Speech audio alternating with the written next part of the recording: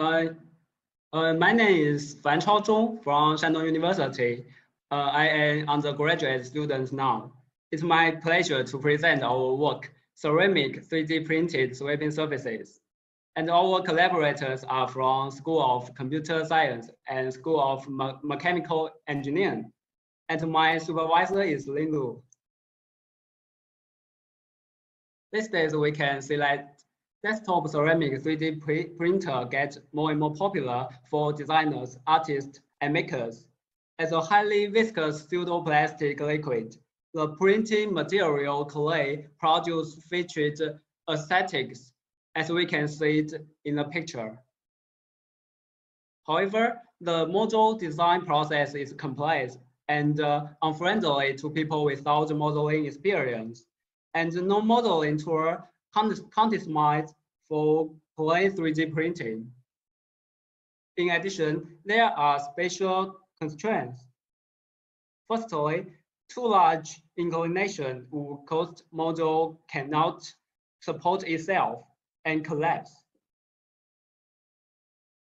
And because of the viscosity of clay, if the printing path is discontinuous, moving the print head without extruding will thus pull on the structure and induce unwanted deformations that amplified over time and eventually lead to failure.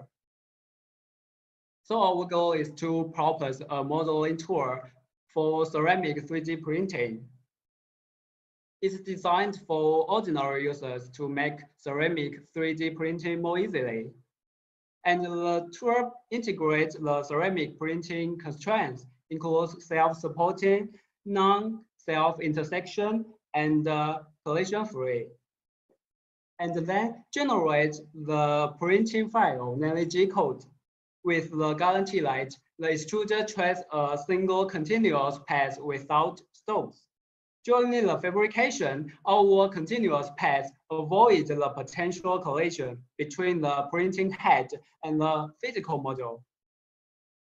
Again, it proposes a method for integrate tool path planning and support structure generation. The work guarantees a single continuous printing path for the entire model. But the support structure needs to be manually removed later. Fuller et al. Propose a method of forming shells by sweeping with a curve. The input is simple, but the generated models are rather limited. Takahashi et al. Explored the combination of the height position of the extruder and the amount of extruded material to enhance the capability of FDM. And here is basic pipeline for our framework. Input of work is 3 curves joined with B-spline or predefined line as CS, CT, and 5 curves shown in figure.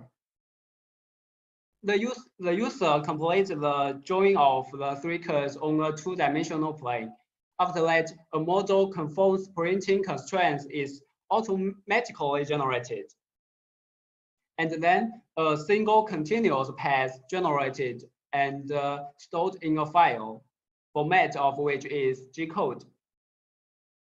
And finally, use a 3D printer to fabricate. I will introduce the last 3 phases specifically. First, I will introduce sweeping surface modeling and the problems need to be solved.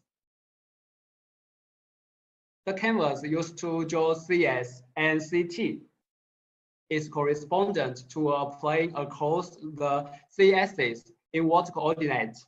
The canvas used to draw phi is correspondent to XOY plane.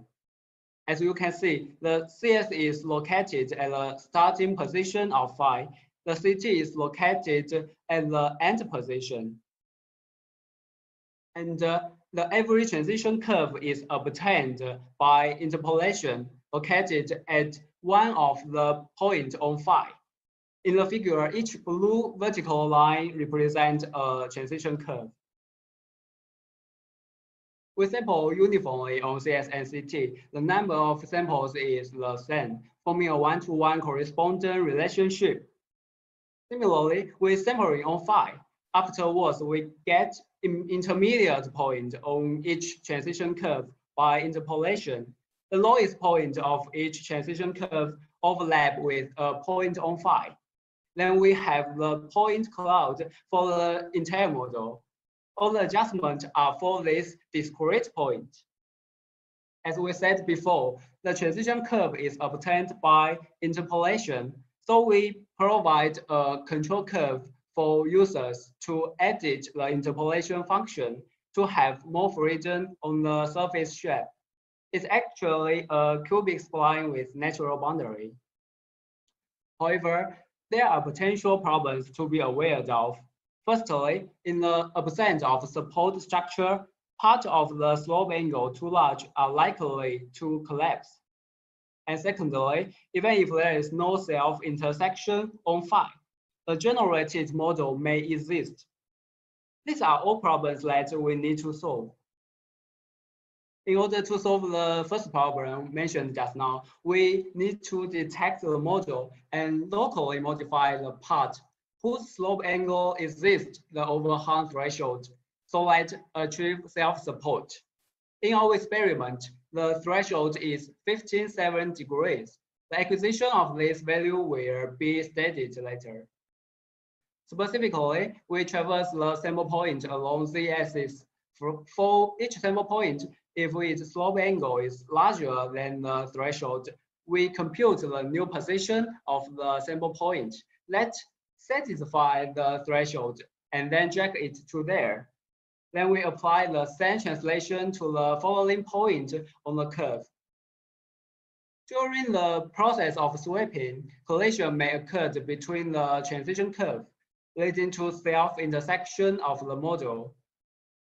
When the straight line connecting two points on phi is close to the center point O, like the green line in the picture, the two transition curves located at these 2 points may collide. So it's the next problem we need to solve. We traverse any 2 points on phi, and if the straight line connecting them is close to the center point O, we apply further track for their transition curves. If the distance between two intermediate points on the transition curve is approximately 0, the sweeping surface is self-intersected. Then we compress CS and CT to eliminate self-intersection. By the way, we operate on point and don't need to compute the function of the curves. In the next stage, we generate a G-code file that records the printing path and the amount of extrusion. First of all, we should pay attention to 2 things. The first is to keep the printing path continuous. And the second is to deal with the possible collision between extrusion head and the printed model. The 2 pictures on the left shows the collapse caused by discontinuous printing path. For the second problem, we will make a specific statement later.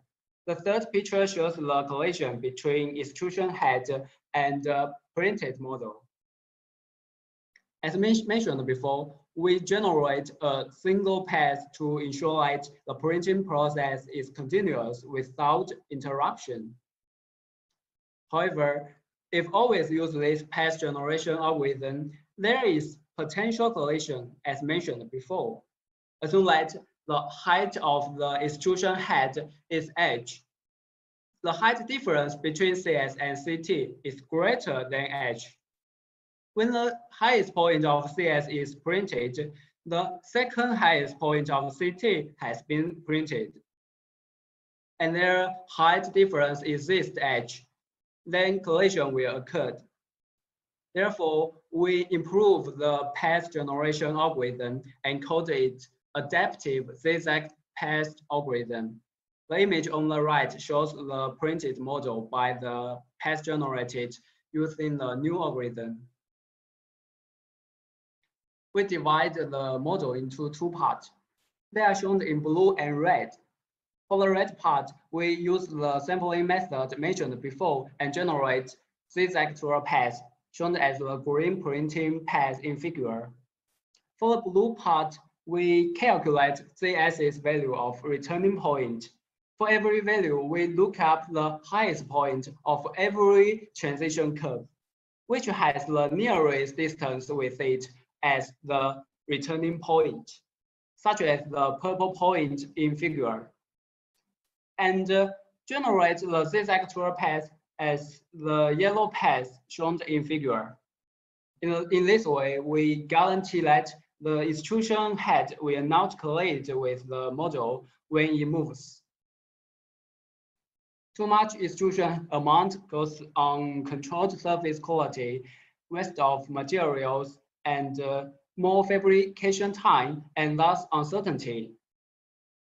But if extrusion amount is insufficient, the overlap area between the layers will be too small and cause the model collapse, like the left picture. Therefore, we propose the adaptive extrusion amount computation to get the appropriate value. The optimized result is shown in the right picture. In the algorithm, we keep the position of the sampling point unchanged and adjust the amount of extrusion simply by changing the line width. We traverse every printing point from the bottom layer to the top layer and keep the line width of the current point and previous point of the neighboring layer equal, where expanding or reducing their width simultaneously with the same scale until the proportion of overlap reach 2 divided by 3. Based on the range of parameters, we can deduce that the threshold we used before is 15.7 degrees. Finally, here are some printed results. We invite 10 undergraduate students to perform the surface design. It takes 2 to 10 minutes for them to finish designing the CS, CT, and 5. And we pick some samples from the user-created surfaces and fabricated them with our 2 desktop 3D printers. The screen shows 3 printing results of the first 3D printer. These are other 3 printing results of another 3D printer. And we fired the models to make them more rigid. In fact, more than just desktop printing, we can apply our framework to large-scale model printing, and some materials with similar properties to clay can also be used, such as cement. The picture shows the chair we fabricated with cement.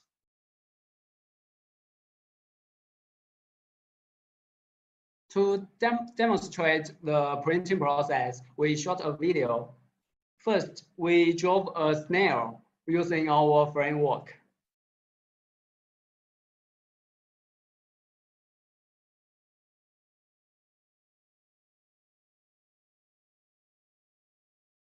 And then fabricated with our desktop 3D printer.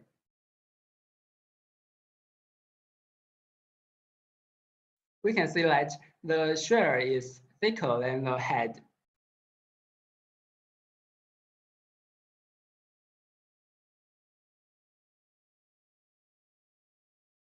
The fabrication process takes about 7 minutes. In conclusion, we have proposed a framework for user interactive sweeping surface modeling, integrate the ceramic printing constraints like self-supporting, without self-intersection, and collision-free, and generate a single continuous printing path. We improve on the range of models that can be printed in clay, and the printing process is reliable. The first limitation is that we didn't do stress analysis for the models. For example, the wings of the pigeon in the picture are easily broken. Second, the shapes that can be formed by sweeping are limited. We are going to try Mocha's